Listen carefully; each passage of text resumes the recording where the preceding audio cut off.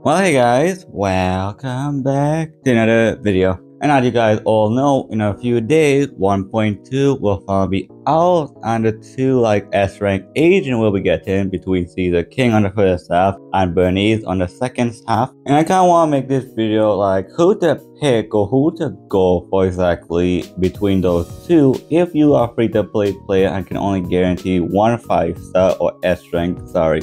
On my brain.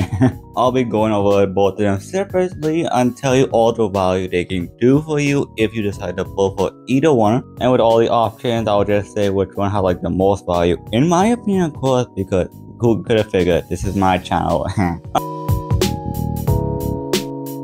Alright, so obviously on the first half, we got the king herself, Caesar King, and I'll be honest, I glacier a lot, and rightfully so. I think Caesar King is gonna be such an insane character to go for. By far gonna have the best shield in the game that can tank lots of hits, increasing our immunity against CC to move around, which is absurd and can be refreshed with X special, giving us an unconditional 1000 attack, assuming you max out her core passive, and then add on the fact that if you do a perfect counter or defensive dodge, the enemies around you will take 25% more damage. That's insane. So Caesar King essentially a shielded buffer, and also the one thing I forgot to mention, she also a pseudo stun character because her shield scaled up impact and she's gonna have a lot of days in her kit, and the fact that also comparable to someone like Chingy is insane value. Caesar King just got everything you want.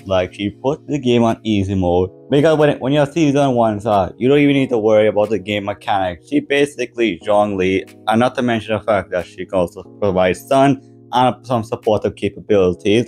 It's insane. And overall, I'm trying to think of weaknesses she have. The one I can really think about is for the stunning capability, cause where she has the most stun when we do a defensive dodge or trying to do a perfect counter. I think that is pretty simple because you just need to see the enemy attack you with their yellow glow or light. But also at the same time, a lot of enemies are very aggressive, especially some elite bosses, especially when you start pushing to the later stages of shield defense. So it's pretty simple to do a defensive dodge or perfect counter with Caesar King. It may sound difficult because you hear perfect timing, but it is gonna be piss easy to apply the shield to your whole team and the hindrance resistance. Also, Caesar King will be the very first character to make you think what the fuck are they thinking?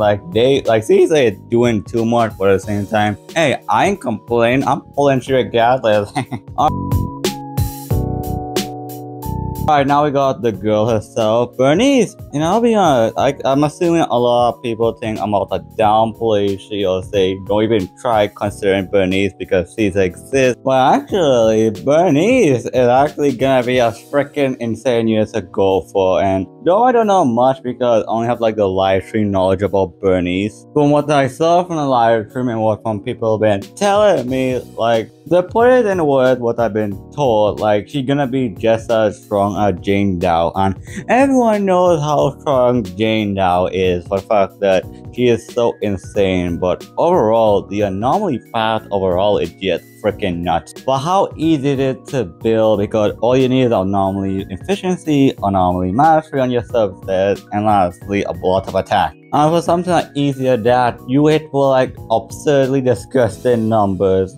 You can even compete with some DPS characters that build with crit rate and crit damage basically. And overall, Burnice will have 3 different roles that you can play she in, that I'm assuming one, she will be a character that you need to help apply the anomaly effect for someone like Soldier 11. She has the capabilities of filling in a DPS slot if you need her, or you can play she, how I'm assuming a lot of people are gonna play she as an anomaly DPS character. Overall, if we're talking about how good she is overall, she is honestly a very strong character, especially if you play a lot of fire characters like Lucy and Soldier 11. If you like Lucy and just want to go for she gonna be such a strong character, and I know a lot of people gonna love she because from the live stream she just looks so precious but also crazy at the same time. How she just wields that flames like that. For a freaking lizard, and I'm not sure if it's safe or not to run with the flamethrowers while they're shooting fire. But hey, it looked cool at least, am I right?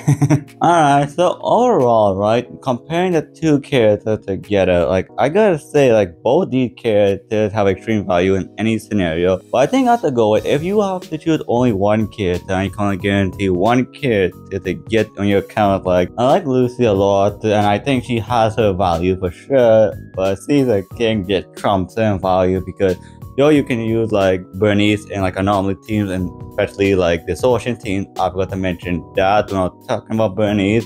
Caesar King can be plotted in any single team comp, and I mean any single team comp. Like you need a big shield to make you comfy with a stun character that can also like give you like buff. Like Caesar has been doing too much and I don't mind that, but my recommendation between the two of them is Caesar King. But at the same time, if you feel like you're not interested in Caesar King gameplay and you have other characters like Burnice, like I can understand that because you basically want to pick for who you like, but it would take a meta reason, which is like the whole point of the video, like who has the most value. Yeah, Caesar King got it. But yeah, that's just my recommendation. Let me know who you guys would go for, or you guys think it's better in the comment section. And also, if you made this far, like, good lord, I can't believe you made this far. So, thank you, I guess. Like, appreciate you. And if you like the video and enjoy what I have to say, want to hit the like button because that's like the best way you can support me. And of course, subscribe to the channel and leave a comment, like